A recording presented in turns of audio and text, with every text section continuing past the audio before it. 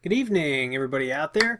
Tonight we're going to talk about speed test. You've heard in my videos and some other YouTubers' videos where we talk about speed test. I'm actually going to show you how to create your speed test server, how to run it. We'll talk about some of the apps.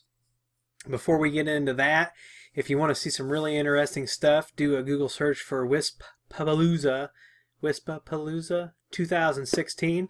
It's a big industry event put on out in Las Vegas. I think they're at the Rio this year by WISPA, which is the Wireless ISP Association.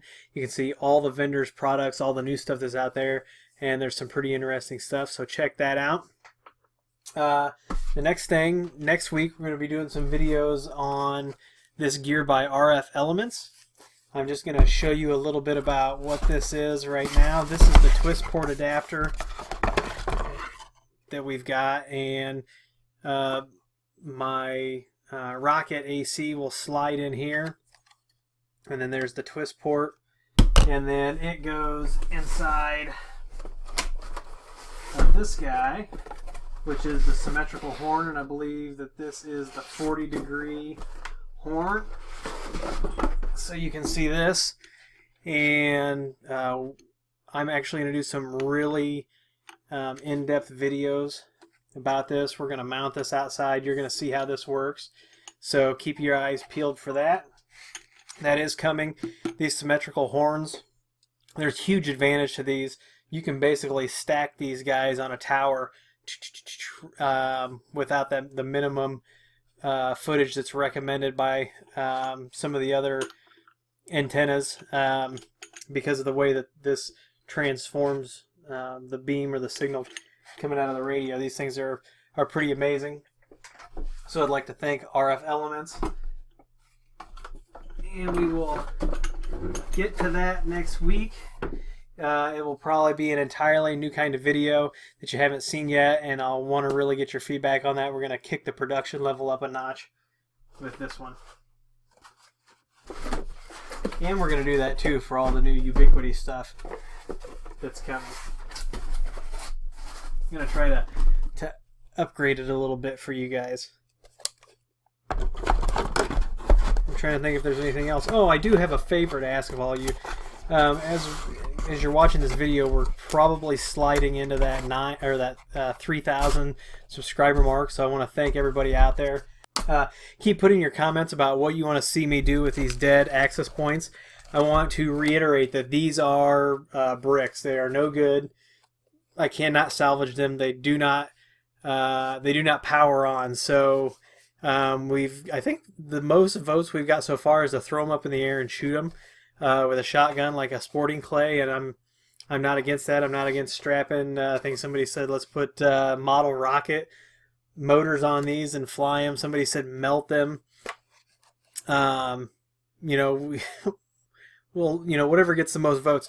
The other favor that I'd like to ask is I do get some thumbs down votes on the videos, and if you're giving me a thumbs down, if you could tell me in the video why that happened, you know, if it's my production quality, if it's the way I'm explaining things, you just don't like my voice, my hair, whatever, let me know so that, you know, I can kind of work on that. I want to get as many thumbs up as possible because I think a lot of the information I'm getting out there is useful. But once again, please feel free to communicate with me, whether it's positive or negative, because I do want that feedback. So here we go. We're going to hop into the speed test video, and if you log into your Edge router, up in the toolbox you have this bandwidth, and we covered this. I think I covered this in a video, maybe it have been before I started using the mic in the video. I'll have to check that out. But what this does is you can be the sender or the receiver, and if you're the receiver, that means that you're running a speed test to this device. If you're the sender, you're running a speed test to another device. And this is actually using iPerf3. We are going to be using iPerf3. That's IPERF3.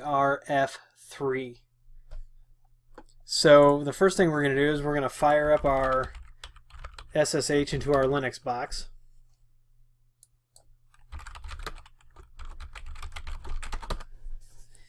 and we are going to install iperf3.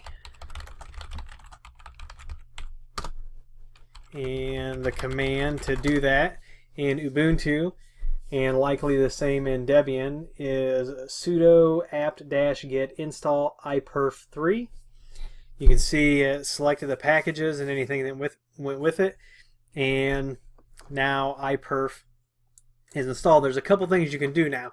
At this point on your server, you can keep this as a manual process, or you could set it up to run as a daemon. So first we're going to do this manually, and one thing that I want to verify okay, now you notice that I use Linux a lot. I love Linux. It's done great things for me throughout my career. It's going to continue to do great things. A lot of the equipment that we run is all Linux, and so I'm not giving up on that anytime soon. But for people who like Windows, I do believe if we go to the iperf site that there is an iperf server for Windows, so you could download that, run it on Windows. I'm not going to do that because I'm running it on Linux, but feel free to go out, and the official site is iperf.fr.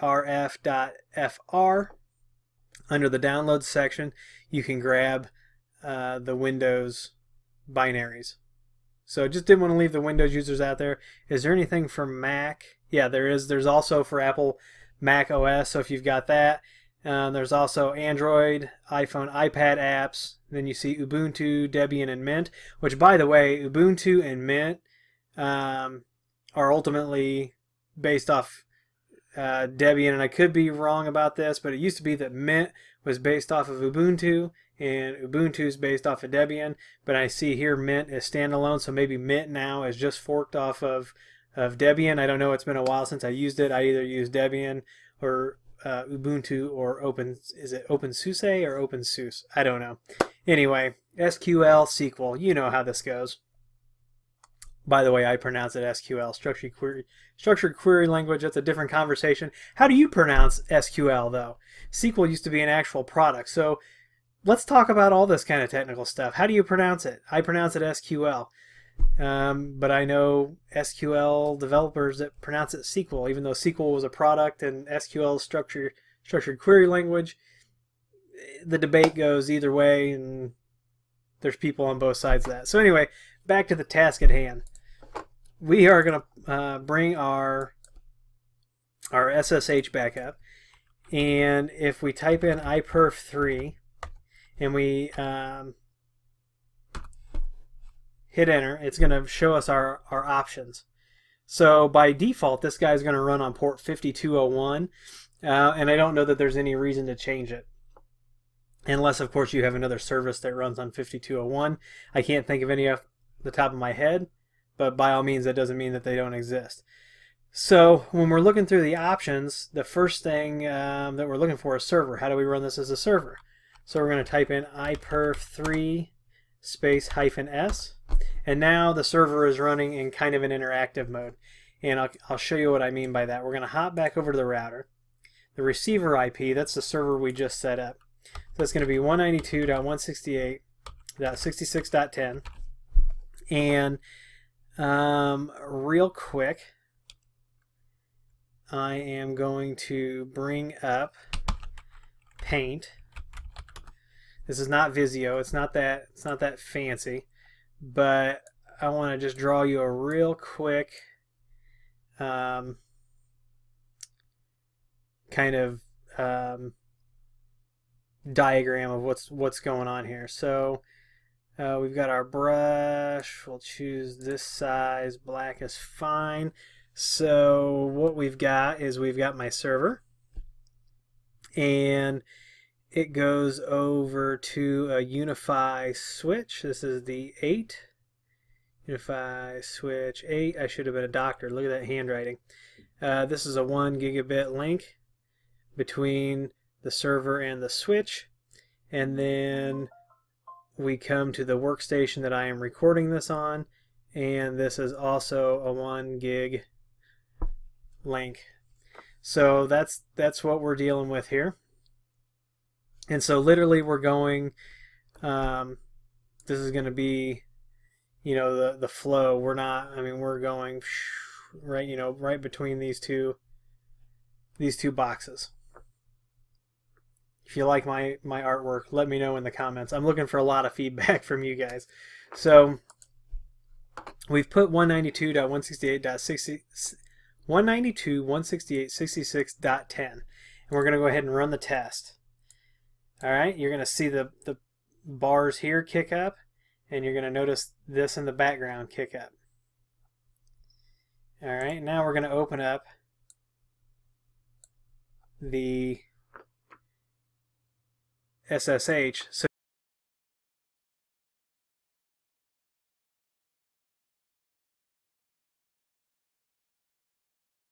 work segment, which isn't isolated in the lab like when I do testing on access points and things like that, we could see some different results.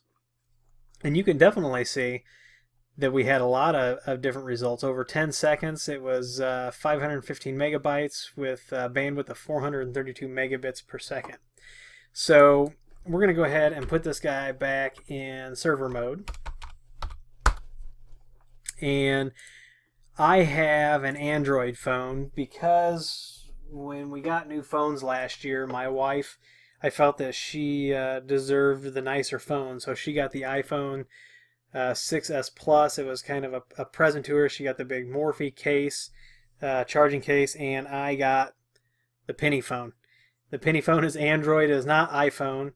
I do know that iPerf apps exist for the iPhone, and we looked it up, and I think the one is like $3.99. But what we can do with the Android is under the Google Play Store, there is a free one, and I grabbed it, and it's just called Magic iPerf. I don't know if you can see that. And you can see I've already got some commands in there. And so what I'm going to do is I'm going to go ahead and I'm going to tell this to run. And you're going to see iPerf kick on. So now how this is actually being transmitted is through an access point that is a floor above me on the other side of metal ductwork and all kinds of different walls and obstructions in the way. So you can see on the screen,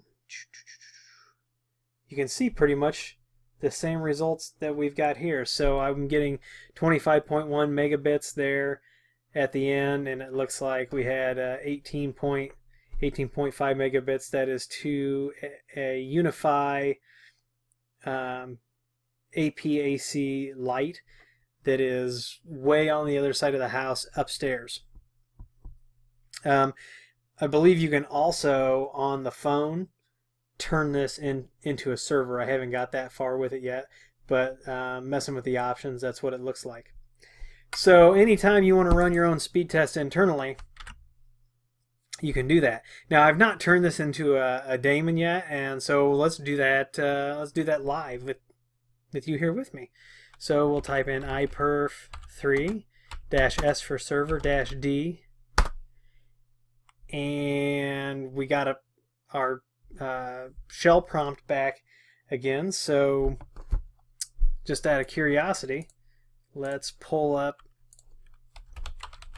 the old Edge router and let's run this test and see if it runs. There it is. So it is now running as a daemon in the background, and we don't get that kind of interactive result with it here at the prompt. And so now I can run these speed tests anytime. Now if I didn't have a bandwidth cap, which that's a whole other rant for a whole other video. If I didn't have a bandwidth cap, I would certainly open this up to you on port 5201 and let the world test. That being said, a quick Google search will get you public iPerf 3 servers.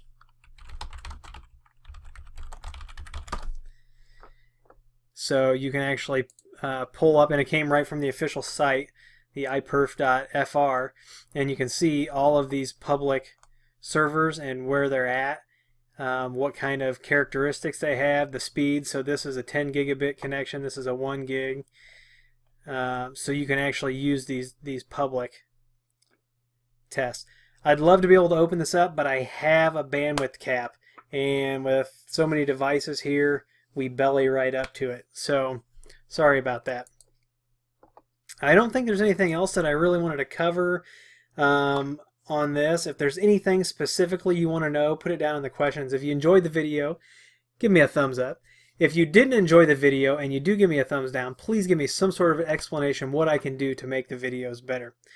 If you've got any questions, please post them. Once again, please give a thumbs up. Please comment and share. And later this week, we will have some more technical videos. And anything that you want to see that I'm not charging for, there are some things that I don't do videos on unless they're private videos, which I do have those kinds of folks that contact me. I will add it to the list and we'll get the videos cranked out as quickly as we can. I will see you in the next video.